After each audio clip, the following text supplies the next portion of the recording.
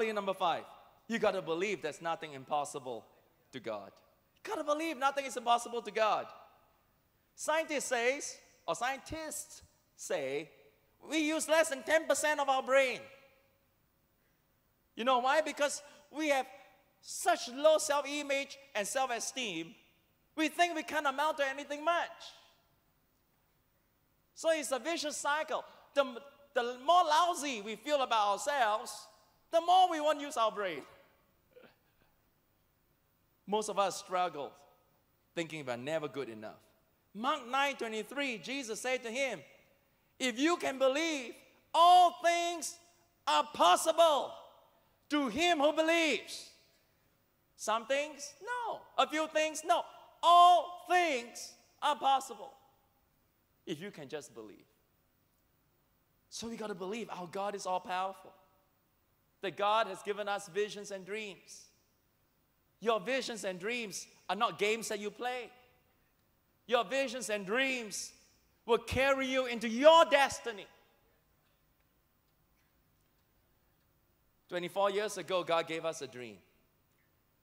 God gave us a dream to build a church with a strong atmosphere of faith and purity, where every member is released into ministry, discipled in the great commandment of loving God, loving people. In order for us to fulfill and obey the Great Commission and the cultural mandate. We believe in that. We have a great mission.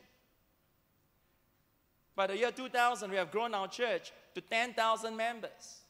Against all odds, we built an underground sanctuary at Churong West. A great feat almost 13 years ago.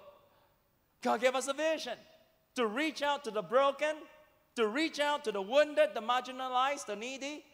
And then after we have done that, He gave us a vision to impact the marketplace. By the year 2002, we dream of the crossover project, using pop culture as a means to communicate the gospel to the youth of Asia and then around the world. For 8 years, I traveled 120 times around the globe. And today we have churches and Bible schools everywhere, all throughout Asia into the West. And then we have a vision of an arena in the marketplace, for the marketplace, to penetrate the marketplace. And God gave us Suntec Convention Center for the glory of God. Hey, I can't hear you. If you're happy and you know it, come on, clap your hands and praise God.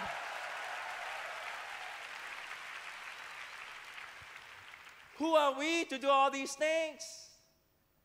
We are just ordinary people. And we did it when we were very young. But we happen to believe that all things are possible to him and to her and to the church who believes. The truth is we are able to do so much in 24 years because 2,000 years ago, He has already done it all for us. Everything was done. Everything was completed. Every sermon I preach, Jesus already prepared for me 2,000 years ago. We just need to keep believing and keep believing and keep believing and never stop believing and believe more and more and believe stronger and believe greater and just keep believing and keep believing. And that's the work we have to do.